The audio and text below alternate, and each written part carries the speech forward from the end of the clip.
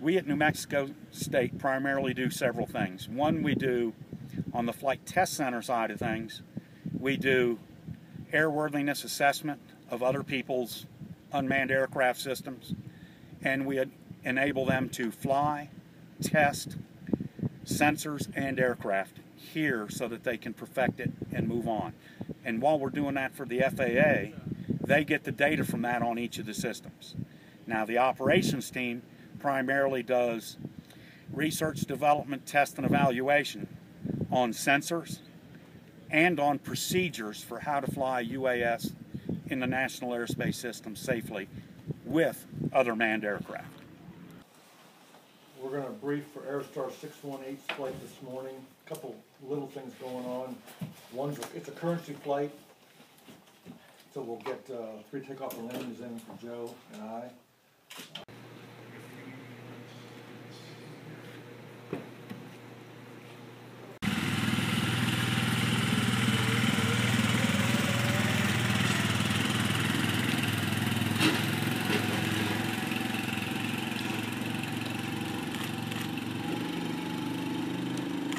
That's what unmanned aircraft systems can really do for you, is anything from mining,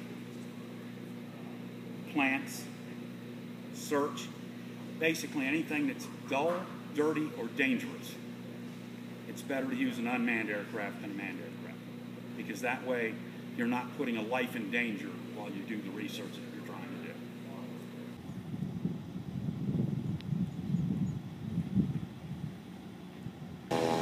Right now, what the team's doing is they're getting the mission control station, some people refer to as a ground control station, set up. Okay. Over here on taxiway Delta, that's where the Aerostar is, and the little piece of equipment you see behind it is the starter. The starter is actually going to slide in between the 2 tail booms and hook onto the engine, and when it's time, they'll set it up. This is what they refer to as the mission control station.